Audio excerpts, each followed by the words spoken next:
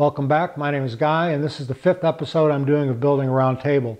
Previously, I've made the round skirts, I've veneered them, I've made the legs, I've done the joinery for the legs to the skirts, and I've made this, which is the top, which is a cherry crotch veneer that's in a sunburst pattern with a maple edge border.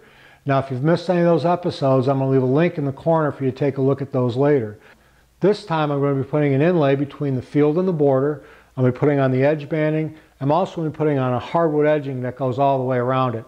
Now, I've written a blog article for this, and it's located on the finewoodworking.com website, and I'll leave a link to that in the description below.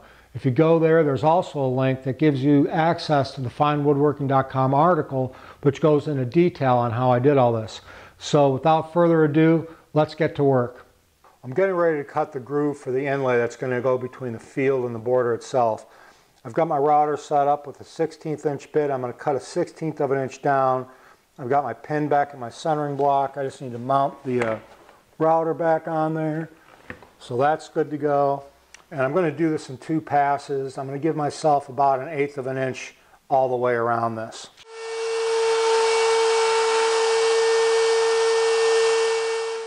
Well, I made the first pass and it came out real nice. I don't think I'm going to make a second pass and make that any wider. I'm going to leave it right at 1/16 of an inch. Well, now that I've got that groove cut for the inlay, I'm going to work on sizing the top to its final dimension. Got my trammel arm set up to 24 inches, and I'm going to plunge down 1/8 of an inch first. I'm going to make a climb cut. I don't want to chip any of this out, so I'm going to go clockwise around this, and I'm going to make sure I take a real good control of the router while I'm doing this.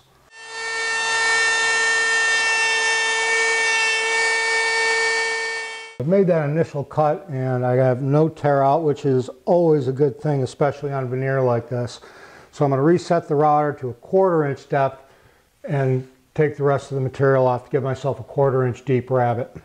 Now that I have that 1/4 inch deep rabbet, I've got a pattern routing bit set up on my router table. I'm just going to push this up against that pattern bit and remove the material all the way around the outside of this.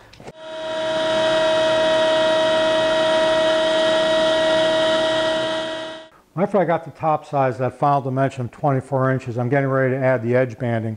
Now I'm going to be using an iron-on edge banding. This is a small piece of it. This is curly maple also.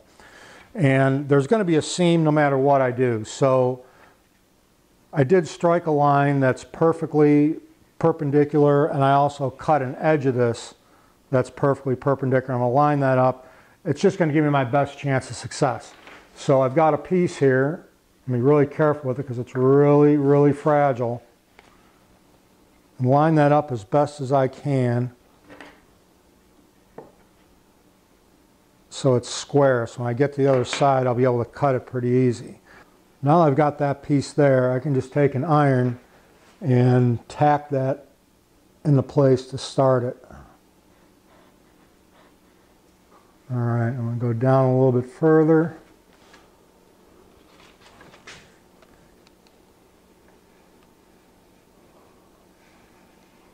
Try to keep it centered on there as best as I can. And I just need to go around the whole piece like this, spinning this around as I keep going. I've got the edge banding on there. It's pretty delicate, so I have removed it from the back so I can lay this flat at least. And to take this off of here, I'm just going to use a plane blade I have. I'm just going to slowly work my way around. Take this off of here. Being real careful not to cut into the veneer.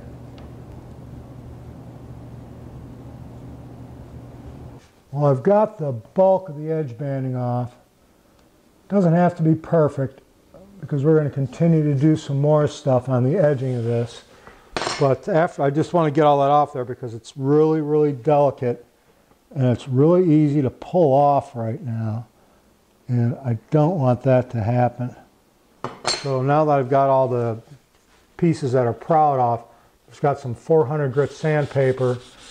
I'm just going to go over this edge real quick to make sure there's no sharp corners or sharp edges on it and nothing that can catch. Back to my trammel arm and my router again. What I want to do is I want to make 1/8 inch by 1/8 inch rabbet that goes all the way around here. Again, I'm going to do this as a climb cut because I don't want to splinter any of this out. This should be the last routing operation I have to do to this piece.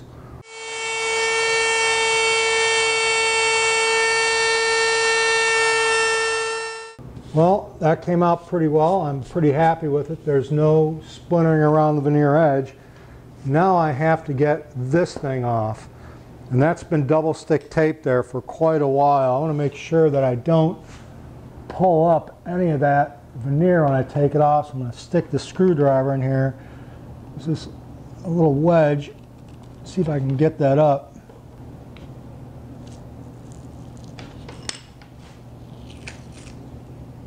All right, so that part of the top is done. Now I have to work on putting the edging over the top of this and the stringing.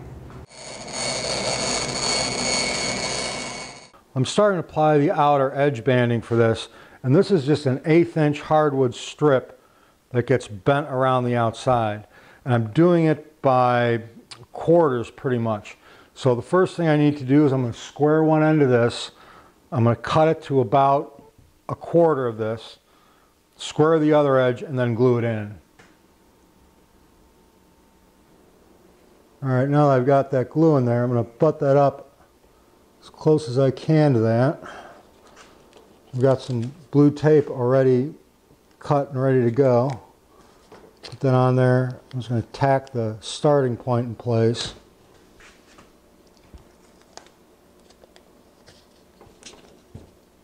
Well, I've got the piece tacked down with the blue tape, but that's not near enough to keep it in place.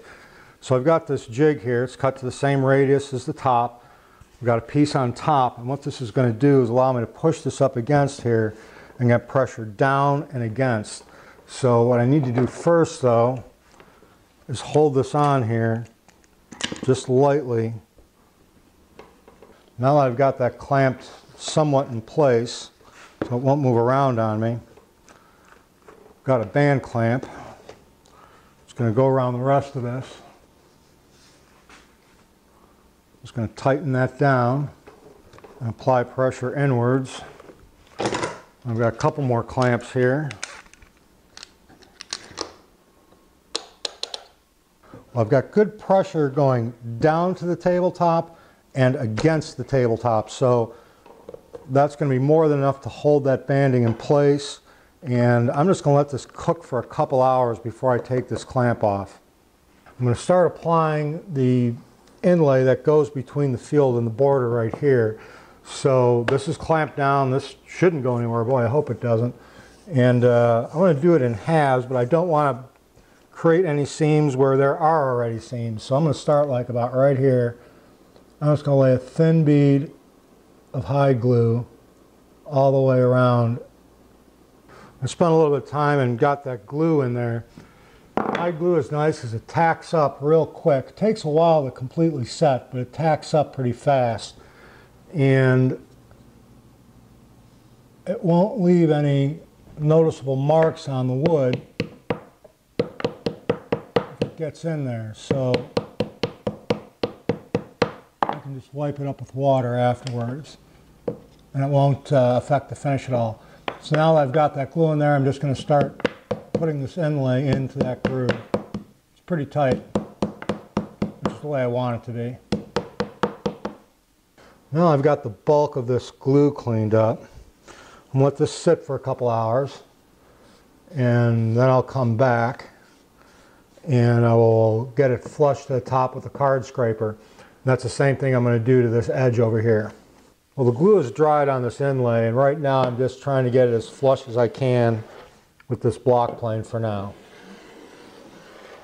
Well, I've got this edge out of the clamps, and I'm just cleaning it up and trying to flatten it as close as I can to the edge banding and the border with a card scraper.